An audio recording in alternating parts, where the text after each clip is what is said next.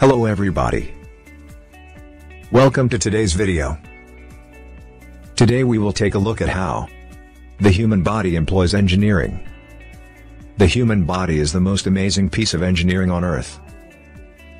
It is a well-developed machine. Each and every part in it employs engineering. Today we will see the different streams of engineering employed by the human body, and also how energy is derived from the human body. The human body is one of the oldest machine that employs engineering. Though being the oldest, not many of us have realized that our body is an engineering marvel. So come let us see how mechanical, chemical, civil, software, communication and electrical engineering are being utilized by the human body. First let us see how mechanical engineering is used in human body. The arms and legs are a great example of mechanical engineering device. They have self-lubricated joints and possess great strength without using metals. They help in movement and to pick and place things. The leg mechanism that is being used by mechanical engineers in designing of robots has been derived from the human leg. Without mechanical engineering functioning in our body, we would not be able to move. Oxygen, carbon, hydrogen and nitrogen are the primary chemicals present in the human body. Out of these, oxygen constitutes maximum percentage. All chemicals play a vital role in human body. These chemicals are required to keep the body running. You could take a look at this chart to know what chemicals are present in our body. The vascular system, commonly known as circulatory system, is a great example of civil engineering. The circulatory system resembles a road system. Similar to how roads lead us to the right destination, the vascular system carries blood throughout the body, delivering oxygen and required nutrients. The civil engineering in humans enables blood to circulate throughout our body. The brain learning new things is very similar to coding a new program. The human brain acts as the CPU of our body. All required codes are loaded in it and are used when required.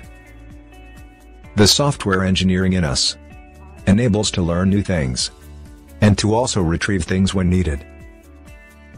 We humans speak our thoughts to communicate. We approximately speak 200 words per minute. Taking this as the reference, a stream of engineering had developed, known as communication engineering. With human communication as the base, they were able to develop new methods of communication. The nervous system in humans also helps transmit electrical signals. When at rest, humans can produce 100 watts of power. After a few minutes of work, humans can produce 300 to 400 watts. During sprints, we are capable of producing 2000 watts. Engineers are researching techniques to produce electric power from humans, which we will see in the later part of the video.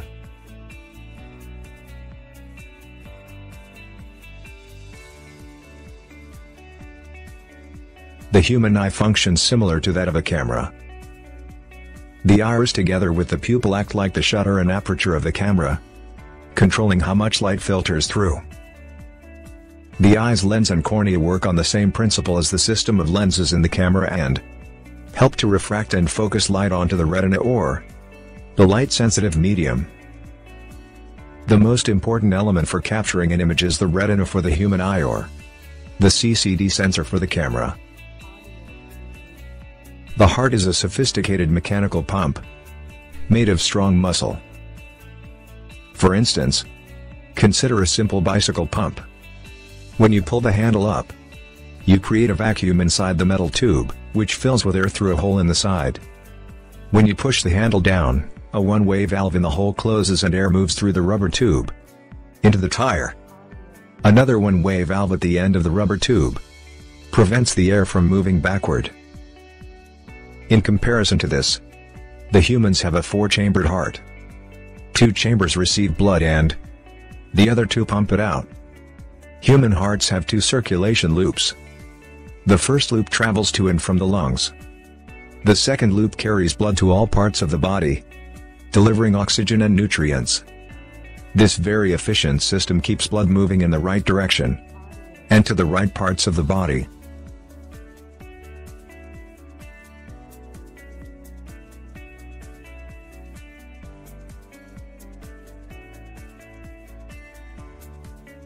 A team of Swiss engineers are planning to implant microturbines in the human artery. The microturbine works similar to a hydroelectric power plant, by using the flow of bloodstream to generate electricity. According to tests, the maximum energy that can be generated is 800 microwatt. Engineers of a tiles company are developing tiles that can generate energy, depending on the impact of footsteps. It is capable of producing 7 watt, which can power an LED bulb. Engineers and researchers at Wake Forest University are planning to introduce a wearable fabric that can generate electricity. The fabric captures body heat and reuse it to charge phones. The estimated cost of the fabric is $1. Engineering has been always useful in medical industry. 3D printing is one of the technology. 3D printing is used to create prosthetics and other human organs. With this we come to the end of today's video. Hope it was useful. Kindly subscribe to the channel and keep supporting. We'll meet you in the next video shortly.